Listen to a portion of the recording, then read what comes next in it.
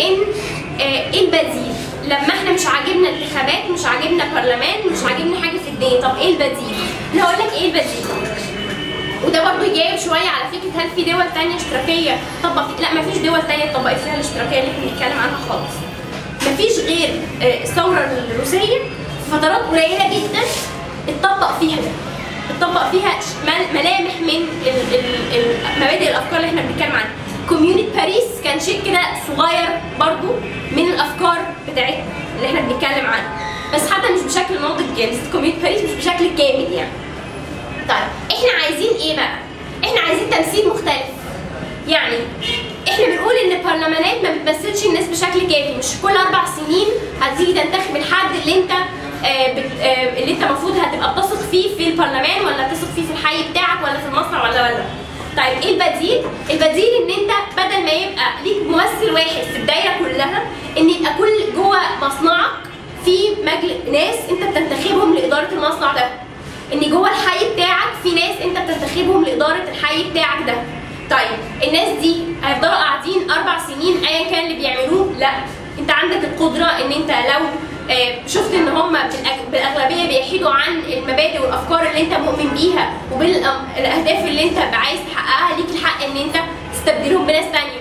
هل الناس دي هيبقى عندهم امتيازات؟ فمثلا انا اروح ارشح نفسي ان انا ابقى رئيسه حي او مش عارفه جوه اللجنه دي عشان اخد امتيازات وفلوس اكتر؟ لا، برضه هو هياخد زيك علشان ما يبقاش فيه فكره ان انا بسعى لسلطه او لحاجه مختلفه او نفوذ ما او. طيب الفكره بقى اللي انا يعني دايما ببقى حابه اكد عليها ان البديل اللي احنا بنتكلم عنه ده بديل دايما متطور، وما ينفعش يقف ولا انزل اقول لك احنا بكره الصبح اول ما يتم الاستيلاء على السلطه هننزل بالسوفيتات ونعمل مجالس مش عارفه فين وهنعمل ايه، لان الدنيا نفسها بتتطور.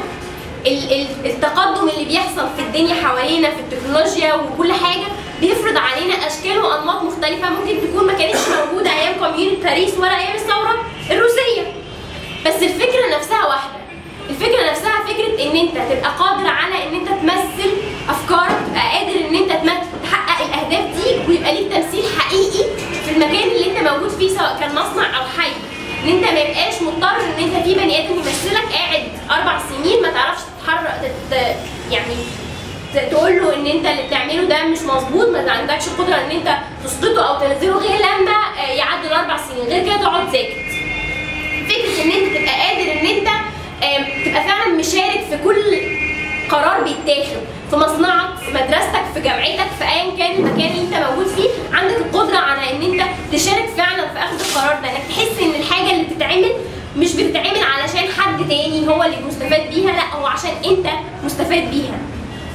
هو ده البديل اللي احنا بنطرحه، في ملامح ليه زي ما قلت لك في اماكن مختلفه، بس شكل وتطويره احنا ده مهمتنا، احنا مهمتنا ان احنا نطور ده. طيب هل الكلام ده يعني حاجه من الخيال؟ لو احنا رحنا قلنا للناس بكره الصبح عايزينكم، احنا في مجموعه من الناس ربنا اصطفاها كده مع نفسها، والناس دي هي اللي هتسيطر على السلطه، وبعدين بقى ساعتها هنكون المجالس في الحاجات الكويسه دي، ساعتها يبقى الكلام ده فعلا مستحيل تحقيقه. لكن لما تكون مؤمن ان الناس المشاركه في الثوره دي والجماهير المشاركه دي هي اللي هتعمل المجتمع الاشتراكي ده، يبقى انت بتتكلم عن حاجه فعلا منطقيه، لان نفس الناس دي اللي هتشارك معاك في النضال، اللي هتقف ضد اي افكار رجعيه، الناس اللي هتكون لجان الاضراب، الناس اللي هتكون لجان جوه المصنع لحمايته، الناس اللي هتكون لجان جوه الحي علشان تحميه، الناس دي كلها من المنطقي جدا اللي هي بتدافع عن حاجه باستبسال وبتحاول فعلا مؤمنه بيها، وعندها في اطار النضال ده قدرت انها تكسر افكار الرجعيه دي، وقدرت تبني تنظيمات اثناء نضالها ده، طبيعي انها بعد الثوره بعد ساعه بناء مجتمع اشتراكي حقيقي انها تبقى قادره على انها تبني تنظيمات لنفسها بتمثل نفسها وقادره انها تحمي نفسها. تمام؟ الحاجه كمان الثانيه ان احنا كنا طول الوقت بنتكلم على فكره النظريه، ان جوه الحزب ده وجوه الناس دي احنا على طول بنتناقش، على طول بنتكلم عن بنحلل الوضع اللي احنا موجودين فيه سواء سياسي او اقتصادي او اجتماعي، افكار ايا كان، حتى علمي المفروض ان احنا نتكلم فيه، حتى لو ادبي وفني المفروض ان احنا نتكلم فيه. ايه اهميه ده؟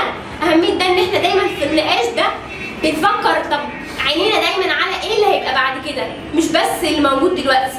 عينينا كمان على ان المجتمع اللي احنا هنبنيه بعد كده هيبقى صح في كل الحاجات اللي احنا واقفين كل ضد الاضطهاد ضد. وكمان بنفكر ازاي ده هيتطبق وازاي ده هيحصل.